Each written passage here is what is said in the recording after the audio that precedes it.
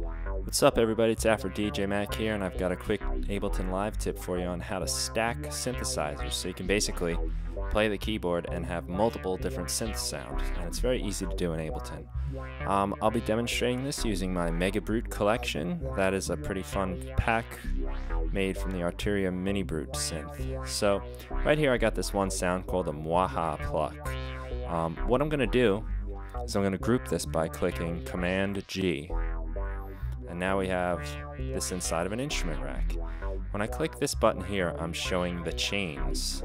So right now I have one chain. The way we stack synths is by adding chains. The easiest way to do it is to just grab a synth, like this Dancing Bits, and just drop it under there. Now we have two synths sounding. I could pan this off to the right, say a little bit if I like, which is pretty neat. And you know, you could just keep dropping things in here. You could try this brute pluck, see what this sounds like. Maybe I'll send that off to the other side a little. And real fast you start building up a collection of these synths all stacked upon each other. It's a great way to fatten things up and create new and interesting sounds. And it's very easy to do. Just simply drop an instrument right where it says there, and you have created a new chain. You can adjust volumes, pans, turn them on and off, solo them.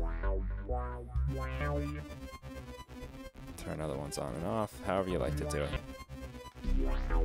Very cool tip. Enjoy.